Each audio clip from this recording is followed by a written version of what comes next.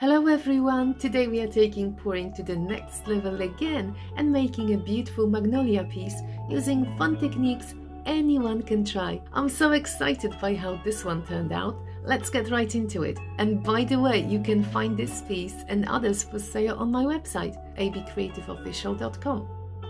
I've been craving magnolias for quite some time. Usually when I walk, I take lots of pictures of all the plants I see, and these were some purple ones, huge white ones, white and pink, and those white frilly ones. So I definitely have to try and recreate some of these beautiful blossoms today. I think the color palette is going to be pretty minimalist. Let's just start with this ultramarine blue. I think I'm going to use some of my rose, titanium white, and I found those two. They're my old Arteza pouring acrylics. I really like this color, but I don't think I've got, well, that's just a few drops. And here, rose pink. That might go well with the magnolia, don't you think so? Okay, so these are ready. I also thought I haven't used my chains for ages, and I really miss them. And I also want to make the magnolia on my silicone mat. I haven't done it this way. I've done the balloon presses here, but why not? We can try if the chain works. I haven't used the chains for such a long time that I forgot that we need a container with water, because once you use the chain, you can't just drop it on the side, because you know all the paint will get inside here. So I drop it always in water. I'm going to actually pour some background. Why do I want the background instead of just flowers on their own? Because I want a bit of blue in them. I want the background to be dark blue. So I'm going to spread the background first. Not too much paint, just thinly. Why? Because there will be white paint and the pink paint. Otherwise I'll probably have to remove a lot with my pipette. Alright, so now we'll shape the petal pink. Torch the air bubbles. Actually there's no need because I'm going to use my chain. So I'm dragging the bubbles anyway. Alright, that's a chunky petal. And I am putting it only on white. See, the bubble is gone. I haven't used the chain for ages. Yes. Perfect. Yes. Let me remove this. Where's my pipette? Here. And I'll decide what kind of shape do I want now. Oh, sometimes it's so annoying. It's easier just to use your finger, you know. Be very careful that there's no water in the pipette, because then it will just flood your work. I want the petals to be a bit more curved now. So one will be one somewhere here. And I do like the pink touching white. It's a nice pink color.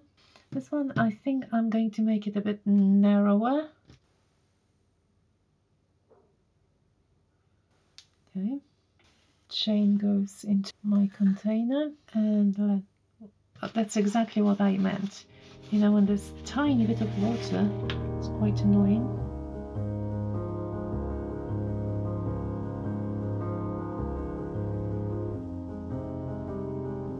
Chains are so much fun. If you haven't tried, I strongly recommend. Now let's try this pretty color.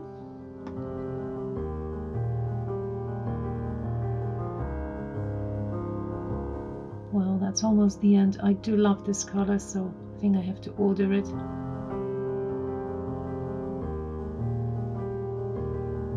I'm trying to figure out how to do this part, and I am going to remove all that. It works so different on the silicone mat, you know.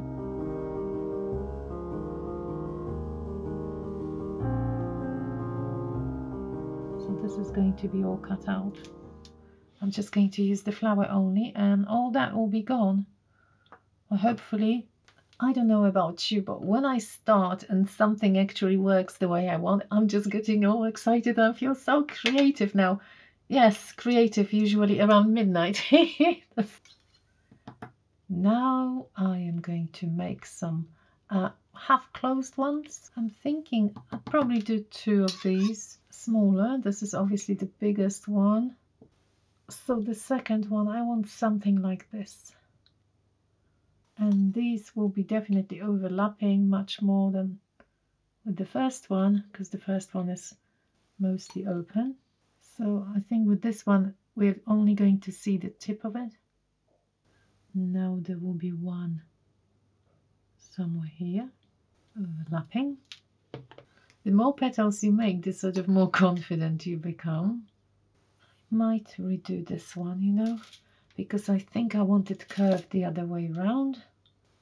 You can redo them as many times as you wish, you know, if you are not happy. Yes, it's 7 to 12, I can still make a few.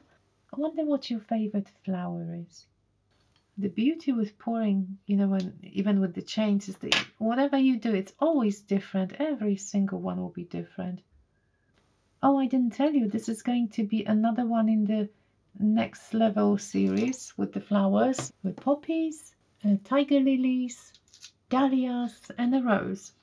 And that's it. Okay, couple of buds, and we are done for today. Oops. Well, I'll cut that out.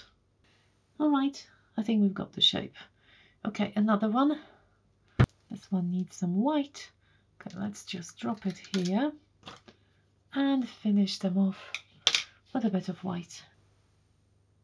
And I finished. Exactly last drop of my paint. I can't believe it.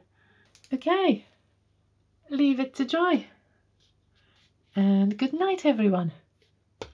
These blossoms were dry in the very morning, so it wasn't even 10 hours. It was much, much shorter.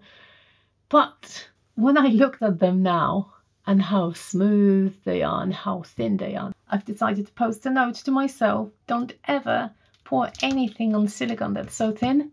So make sure it's much thicker. Why? Because now I have to just cut around them and be super careful while peeling them off. So I'm going to spend some time just peeling it off and making sure nothing breaks.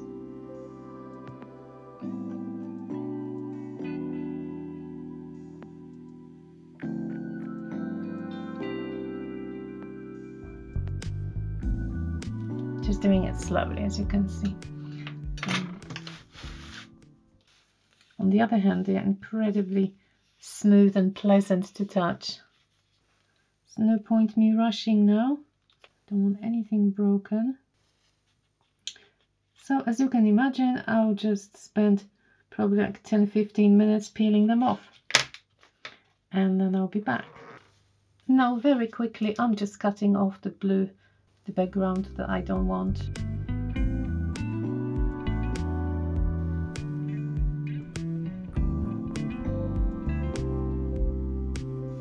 Wow, that's gorgeous. That's an iris, you know? I've got an iris, look, so pretty. But let's just go with the magnolia first. I've got another one of those lovely box canvases, really thick, and it's 50 by 20 centimeters. So what about the colors? I want the colors that will be matching the magnolias. I've got this leftover ultramarine, so this is the ultramarine, that the background for the magnolias, so I am using a bit of this. I also mixed some of the ultramarine with Prussian blue. That's a much darker blue, you see that? So I created this, so half and half. I also have Pearl Glacier blue. That's a nice, very light blue color, and this is a metallic paint. And I have some leftover blue mix, but predominantly this was the Brilliant Blue by Cassart, this one.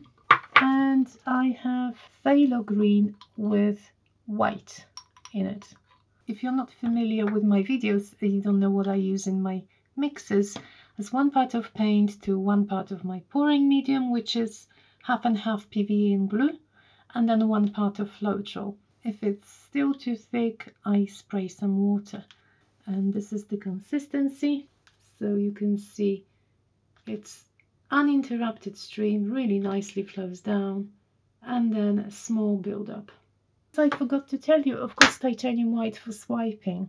So I've checked all my paints. It's very important that they've got the same consistency. Which color first? I'll go with this lightest blue. I'm leaving some space for the white.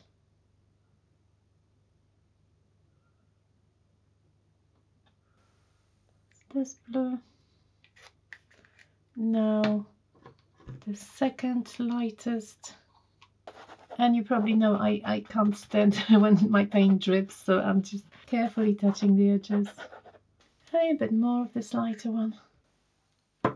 And the green. I always like leaving just a little bit of paint left in case I need to add something. So that's probably more than enough of the green. Okay, I don't mind actually having quite a lot of this dark blue. Drop of this darker blue, a couple of places. And pink. Well, we may not even see that pink, but maybe it's going to pop somewhere. I am adding 2 drops of dimethicone to my white silicone product to create some cells. This is the one I like, but there are so many silicone products that are good. I like this one, and it smells so nice. It's coconut hair serum, not coconut oil. So I added 2 drops, and I'm mixing well.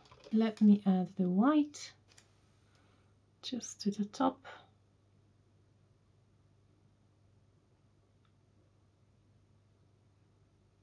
Drizzle tiny bit. And to swipe, I am going to use a paper towel. You can use plastic sheets, you can use some big spatulas perhaps even. I like my paper towel. So this is a regular paper towel, nothing special. And now I'm going to spray it with water. This is really important because you want the towel to really adhere to your paint. Just making it moist. I don't want tons of water. Okay, now I'm going to touch it ever so gently, just touching the white, nothing else. Very lightly drag it.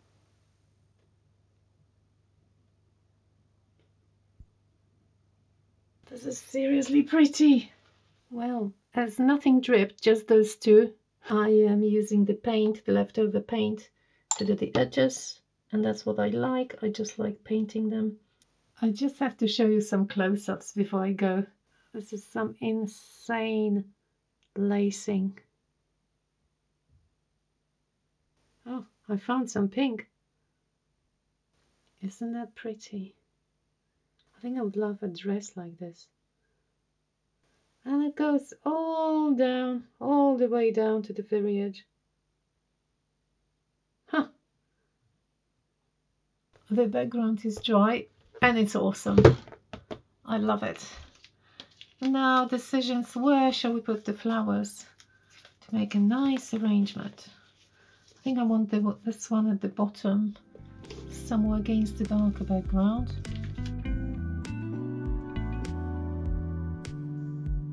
There'll be some thicker branch coming here and then smaller ones just going up to the top. I think I'm going to use white paint at the bottom to stick it down to make it kind of a bit lighter.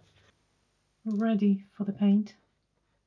And as usual, once I stick one down, I'm going to wipe the excess off. Ah, put too much here.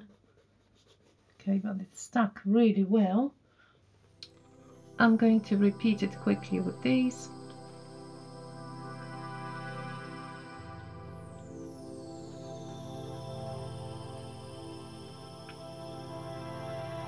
This stage, I'm trying to figure out how I want my branches to grow. And magnolia trees have got quite unusual branches. They're very gnarly. They are like, they've got lots of like little lumps and bumps. First of all, I thought I can paint it straight away. I might use a chain even, but I thought I would rather sketch it first. And because I didn't want to use pencil, I wouldn't see much here. I found some soft pastel. I thought I might use chalk as well and just try to sketch how I want those particular elements to go together.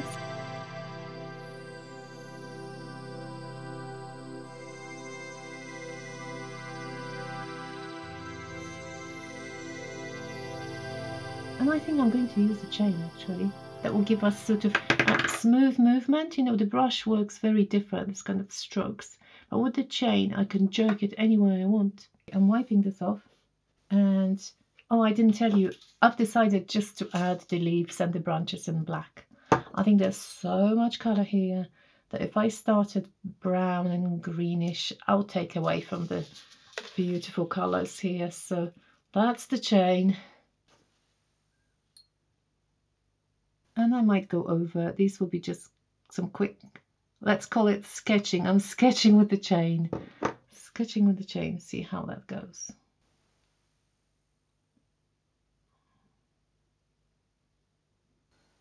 I might be fixing it later. As I said, this is just a quick sketch. When you have a poured background, it's so easy to change stuff. You can wipe it off, you can fix it many times. It's good that there are those like lumpy bits on those branches, because that's perfect for the chain. Because wherever I touch it, we've got this thicker part. I really like it. It kind of looks Japanese. Well, forgive me if you think it doesn't, but kind of looks to me. It's easier when you have wet background to drag the chain, but on the other hand, it's so much easier if you want to change stuff now. If the background was wet, that would be it, you know. Wouldn't be able to do anything about it. Some tiny buds at the end, some places, to make it more interesting. There might be some kind of leaf growing. Once the blossoms open, some of them have those. I wonder what you think so far. I do hope you like it. I'm just going to add some shadows around the blossoms. This is black wood, just water.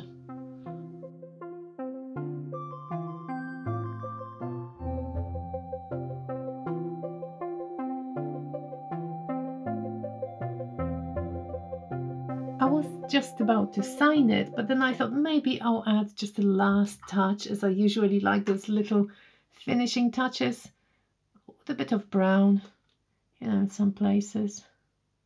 A couple of highlights.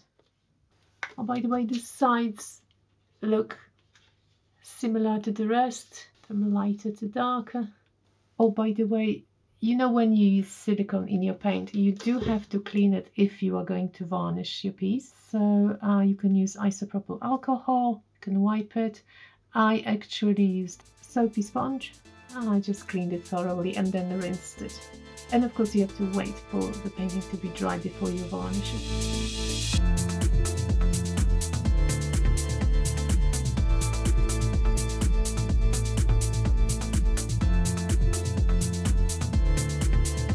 Well, there we are. Every time I add a piece to the Next Level series, I have a problem figuring out which one is my favorite. But let me know in the comments which one you like most. I'm pretty shocked by the lacing on this one. I think it's the best lacing I've ever gotten. I hope you enjoyed, and don't forget you can find this piece for sale, among many others, on my website, abcreativeofficial.com. If this is your first time watching, consider subscribing because I have a new video premiering every Saturday. Thank you so much for watching. Bye bye!